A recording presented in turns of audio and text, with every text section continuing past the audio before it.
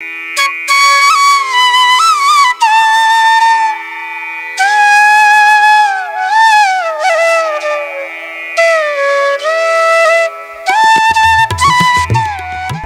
এখন যেটা সবুজ দেখছি পুরোটাই সাদা হয়ে থাকে।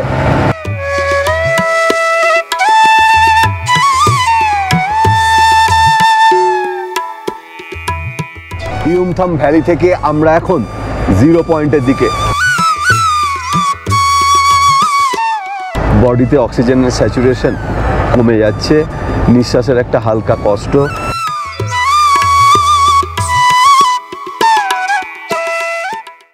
এরপরে যখন বেশি হাওয়া দেবে আরও টেম্পারেচার নেমে যাবে, কষ্টটা তখনই হবে।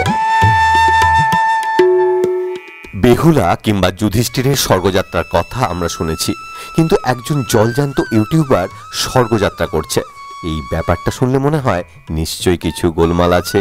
আসলে ছোটবেলা থেকে স্বর্গ নামে বস্তুটা আমাদের মনের মধ্যে বা মস্তিষ্কে যেভাবে এঁকে দেওয়া হয়েছে, তার সাথে প্রকৃতির কোথাও মিল পেলেই তাকে আমরা স্বর্গ বলতে কসুর করি না। তা সেখানে ভগবান থাকুক বা না থাকুক তাতে আমাদের কিচ্ছু এসে যায় না, বরং প্রকৃতির অপার সৌন্দর্যের মধ্যেই ভগবানের অস্তিত্বকে খুঁজে পাওয়ার চেষ্টা করি। আজ আপনাদের নিয়ে যাব সিকিমের লাচুং থেকে ইয়ামথাং এবং 0 পয়েন্ট। রাস্তার সমস্ত ইনফরমেশন সমেত আমার ব্যক্তিগত অভিজ্ঞতার সাক্ষী থাকছে এই ভিডিও। সঙ্গে থাকুন, দেখতে থাকুন ঘুরতে ফিরতে। আর ভিডিওটা ভালো লাগলে চ্যানেলটা অবশ্যই সাবস্ক্রাইব করতে ভুলবেন না।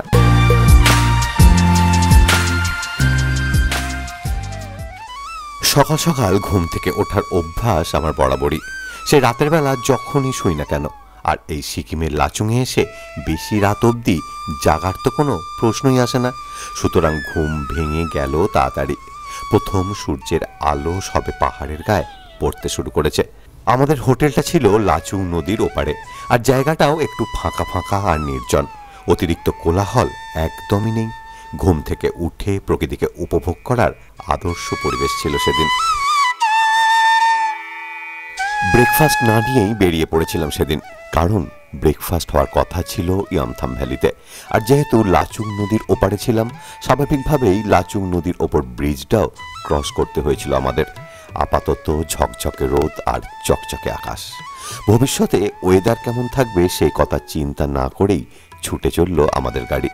লাচুং থেকে ইয়ামথাংয়ের ডিস্টেন্স হচ্ছে 20 কিলোমিটারের আশেপাশে, আর লাচুং থেকে 0 পয়েন্ট হচ্ছে 50 কিলোমিটারের কাছাকাছি। আমরা প্রথমে যাব 0 পয়েন্ট, সেখান থেকে ইয়ামথাং হয়ে ব্যাক টু লাচুং। এত সকালেও চেকপোস্টে পারমিট চেক করার লম্বা লাইন। যাই হোক, লাইনে বেশিক্ষণ দাঁড়াতে হলো না, কিছুক্ষণের মধ্যেই পারমিট চেক করে গাড়ি রওনা দিল ইয়ুমথাং ভ্যালির উদ্দেশ্যে।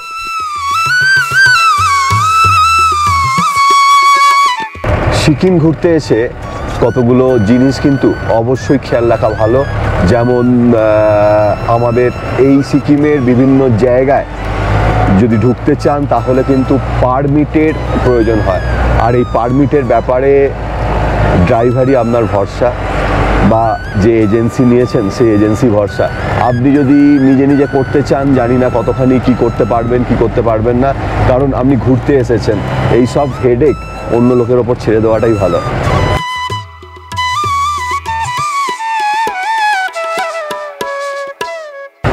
লাচুং যদি ঘুরতে আসেন অবশ্যই ইয়ামথাং আর 0 পয়েন্ট, এই দুটো ডেস্টিনেশন আছে এখানে, এখান থেকে দেখা যায়।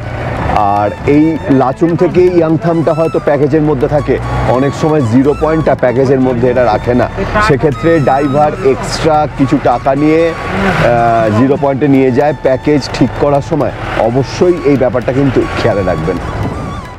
লাচুং থেকে ইয়ামথাংয়ের এই রাস্তা মোটেই সুবিধের নয়, নুড়ি পাথর ভরা এবড়ো খেবড়ো। আর ভালো হবেই বা কি করে, সারা বছর অধিকাংশ সময় এই জায়গাটা যে বরফে ভর্তি থাকে। তবে যেহেতু আমরা এখন ভ্যালির দিকে যাচ্ছি, তাই খাদের ভয়টা এখানে নেই। আর আমার দুপাশে যে সবুজ ঘাস কিংবা গাছপালা দেখতে পাচ্ছেন, এর আগেও শীতকালে সিকিমের এই রাস্তায় দুবার আসার অভিজ্ঞতা সম্বল করে বলতে পারি, এই জায়গাটা পুরোটাই বরফ পড়ে সাদা হয়ে থাকে। অনেক সময় এই রাস্তা গাড়ি চলাচলেরও উপযোগী থাকে না। তবে এখন যেহেতু জুন মাস, বরফ এখানে আপনি পাবেন না। বরফ পেতে গেলে উঠতে হবে আরও বেশ কিছুটা। ইয়ামথাম 0 পয়েন্ট যাওয়ার রাস্তাটা দারুণ বলবো না, তবে কাজ চলে যাবে। রাস্তার মাঝে মাঝেই কিন্তু মানে বোল্ডার ফোল্ডার পড়ে রয়েছে, তার ফলে গাড়ির স্পিড বেশ স্লো হয়ে যাবে। আর একটা কথা বলি, সেটা হচ্ছে শীতকালে বিশেষত নভেম্বর, ডিসেম্বর, জানুয়ারি, ফেব্রুয়ারি, মার্চ এই সময়কালটাতে এই জায়গাটার মানে রাস্তাটা অনেক দিন বা অনেক সময় বন্ধ হয়ে যায় অধিক বরফপাতের কারণে। আর সেই সময় এই চারিদিক আমরা এখন যেটা সবুজ দেখছি পুরোটাই সাদা হয়ে থাকে।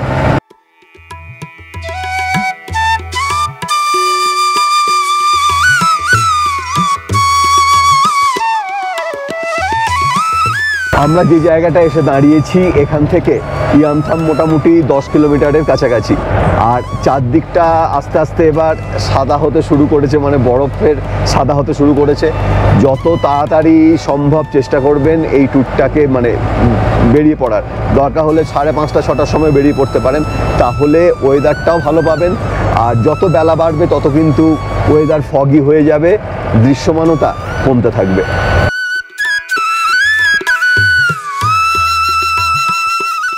রাস্তা খারাপ হওয়ার কারণে গাড়ির গতি এখানে বেশ কম, সেজন্য পাহাড়ি রাস্তায় এই সামান্য 20-25 কিলোমিটার যেতে সময় লাগে 1.5 ঘন্টারও বেশি।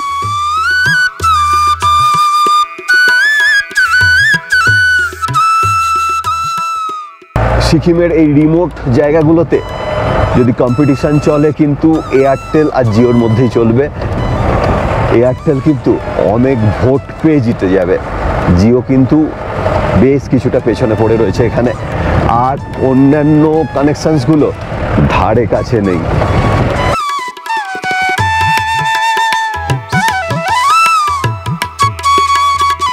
গ্যাংটক থেকে নর্থ সিকিমের লাচুং লাচেন যেতে বোলেরো কিংবা টাটা সুমোর মতন গাড়িগুলো নেবে প্রতিদিন 5,500 থেকে 6,000 টাকা। এই গাড়িতে 6 থেকে 7 জন আরাম করে বসতে পারে। এই প্যাকেজের মধ্যে লাচুং থেকে ইয়ামথাম ইনক্লুড থাকে, কিন্তু ইয়ামথাম থেকে আপনি যদি 0 পয়েন্ট যেতে চান তাহলে গাড়ি পিছু 3 থেকে 3,500 টাকার মতন এক্সট্রা লাগবে।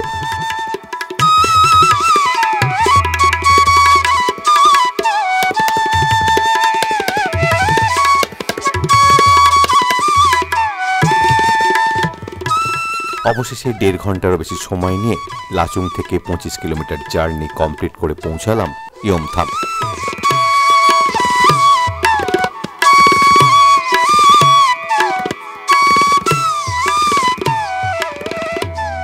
প্রথমে ভেবেছিলাম ইয়মথামে না থেমে সোজা চলে যাব 0 পয়েন্ট, সেখান থেকে ফেরার পথে ইয়মথামে নেমে খাওয়া দাওয়া সারব, কিন্তু পেট সে কথা মানল না। ইয়মথামে পৌঁছানোর আগে থেকেই বেশ খিদে পেয়ে গিয়েছিল, বাধ্য হয়েই দাঁড়াতে হলো ইয়মথাম ভ্যালির ঠিক আগেই স্টলগুলোতে। হোটেল থেকে ব্রেকফাস্টের ব্যবস্থাটা এখান থেকেই করে দেওয়া হয়েছিল। ইয়মথাম ভ্যালিতে এলে গাড়ি আপনাকে এখানে নামাবে, আর প্যাকেজ ট্যুরে যদি আসেন টিফিনটা এখানেই করাবে। এখানে অনেকগুলো স্টল রয়েছে, স্টল নাম্বার 40, 41, 42, আমাদেরটা আছে 42-তে। খুঁজতে খুঁজতে চলে এলাম স্টল নাম্বার 42। সেখানে জ্যাম, বাটার, ব্রেড সহযোগে ব্রেকফাস্ট সেরে আবার রেডি হয়ে গেলাম জার্নির উদ্দেশ্যে। हम लोग ड्राइवर है, हम अच्छे से घुमा रहा है, টাকা अच्छे से ले रहा है। ইয়ামথামের যে 42-তে আমরা এসেছি, সব নম্বর 42, সেখানে শুজ তারপর জ্যাকেট এগুলো সব ভাড়া পাওয়া যায়। জুতা 100 रुपया करके, जूता कितना रुपया करके? 100 रुपीज। और जैकेट जैकेट देख देख के है, कोई अच्छा वाला 200 भी, 100 वाला भी है। अच्छा, 100 अच्छा, 200 और भी बढ़िया। তা যাই হোক, তা ব্যাপারটা যেটা হচ্ছে দোকানের মালকিন ক্যামেরার সামনে আসতে চাইছে না, বললো শরম লাগতা হ্যায়। আমি বলে দিলাম আপনাদের কথাটা।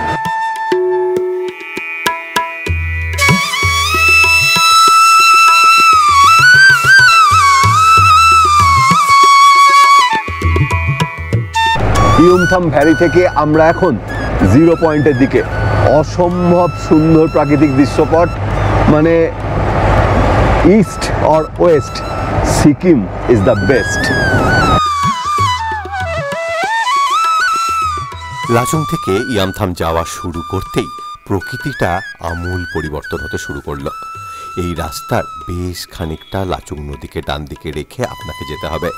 চারধারে মাথা উঁচু করে রাখা বড় বড় পাহাড়, তাদের সবাইকার মাথা গা সাদা হয়ে রয়েছে। সেদিন সূর্যের তেজ তেমন না থাকায় একটা মায়াবী আলোর আভা তৈরি হয়েছিল। সেজন্যই বোধহয় রাস্তাটা আরো বেশি মোহময় হয়ে উঠেছিল আমার কাছে। এই পাহাড়ি রাস্তায় যেতে যেতে আপনার চোখে পড়বে ছোট ছোট ব্রিজ, পাইনের বন, নাম না জানা পাহাড়ি নদী। এই রাস্তার প্রতি বাঁকে বিস্ময় অপেক্ষা করে রয়েছে আপনার জন্য। শুধু হাঁ করে তাকিয়ে থাকা, এছাড়া আর কিছুই করার নেই আপনার। প্রকৃতিকে আপনাদের সামনে আরো উপভোগ্য করে তুলতে ভিডিওটা একটু বেশি বড় হয়ে যাচ্ছে, সেজন্য ক্ষমা প্রার্থী। মাঝে মাঝে রাস্তার ধারে ধারে পড়ছে ছোট ছোট জনপদ। 8-10টা বাড়িকে নিয়েই সেই এলাকাটা তৈরি হয়েছে। যখন খুব ঠান্ডা পড়ে চারদিকটা পুরো সাদা হয়ে যায়, এখান থেকে লোকজন নেমে যায় নিচের দিকে। কিন্তু বাকি সময়টুকু এখানে কিভাবে যে থাকে সেটা ভাবতে ভাবতেই চারিদিকের গাছপালাগুলো যেন কোন জাদু বলে অদৃশ্য হয়ে গেল। পাহাড়গুলো হয়ে গেল রুক্ষ, শুষ্ক, বোল্ডারময়। ঠান্ডার পরিমাণটা বেশ কিছুটা বেড়ে গেল, আর নিঃশ্বাসেরও হালকা কষ্ট হতে শুরু করলো। ইয়মথাম ভ্যালি থেকে আমরা এখন যাচ্ছি 0 পয়েন্টের দিকে। তা এই যাবার পথে রাস্তাটা কিন্তু একদম শুষ্ক, বোল্ডার, বড় বড় উঁচু উঁচু পাহাড়, পাহাড়ের মাথায় বরফ। আপনি যদি শীতকালে আসেন তাহলে রাস্তাটা পুরোটাই বরফ হয়ে থাকবে। সব কিছুই বেশি বেশি এখানে। সেরকম অক্সিজেনের পরিমাণটা কিন্তু যথেষ্ট কম। বডিতে অক্সিজেনের স্যাচুরেশন কমে যাচ্ছে। নিঃশ্বাসের একটা হালকা কষ্ট সবাই অনুভূত করবেন, অনুভব হবে তাদের। এই ব্যাপারটা একটুখানি খেয়াল রাখতে হবে। আর বাকি সব কিছু একদম পারফেক্ট।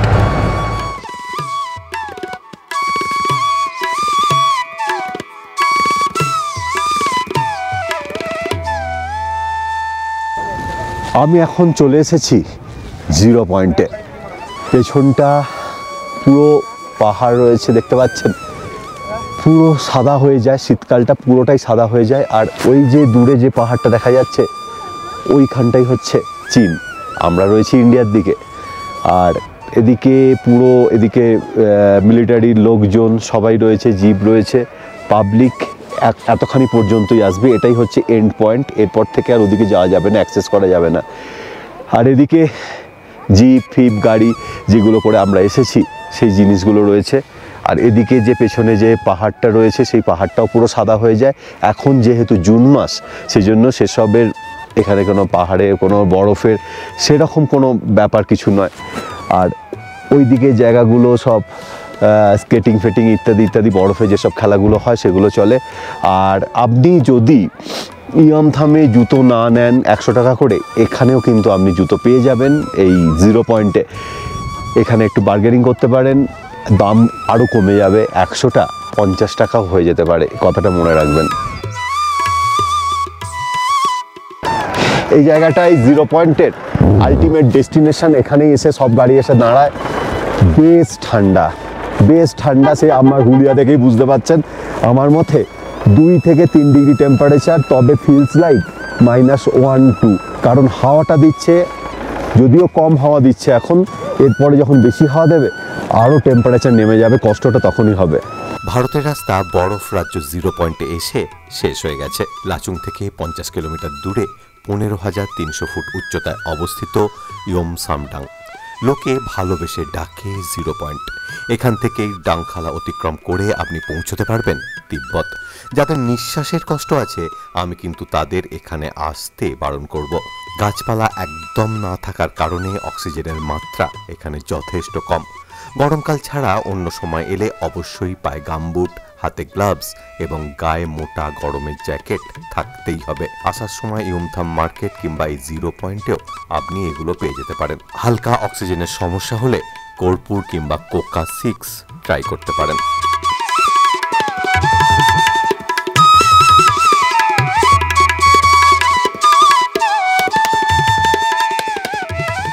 মিনিট 45 ছিলাম 0 পয়েন্টে। তারপর সেখান থেকে রওনা দিলাম ইয়মথাম ভ্যালির উদ্দেশ্যে। রাস্তায় পথ অবরোধ করলো চমড়ি গাইয়ের দল। এর আগে ছাগল, ভেড়া, গরুর পথ অবরোধ দেখেছি, কিন্তু চমড়ি গায়ের পথ অবরোধ এই প্রথম।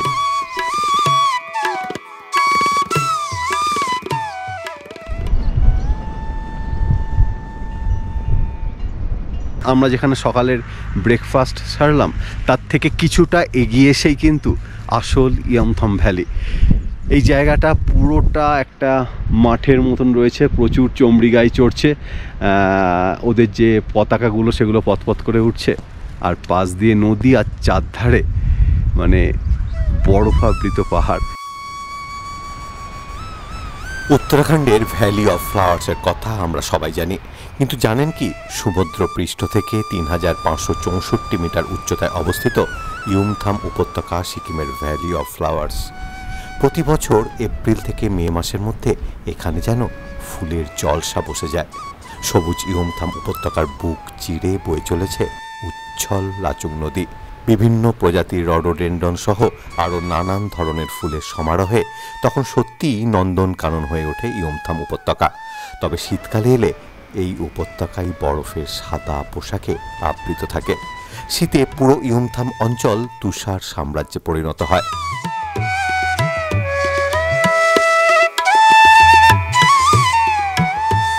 এবার লাচুংয়ের হোটেলে ফেরার পালা। সেখানে লাঞ্চ সেরে আমরা রওনা দেব গ্যাংটকের উদ্দেশ্যে। পরের ভিডিওতে থাকছে গ্যাংটকের অন্যতম প্রধান গন্তব্য এমজি মার্গ, তার সংলগ্ন হোটেল, সেখানকার সস্তার হোটেল ভাড়া এবং অবশ্যই এমজি মার্গের প্রাইম লোকেশনে অবস্থিত একটা বড় সড়ো রেস্টুরেন্টে আমার ডিনার। তবে আজ এ পর্যন্তই, আবার দেখা হবে সামনের পর্বে। ধন্যবাদ।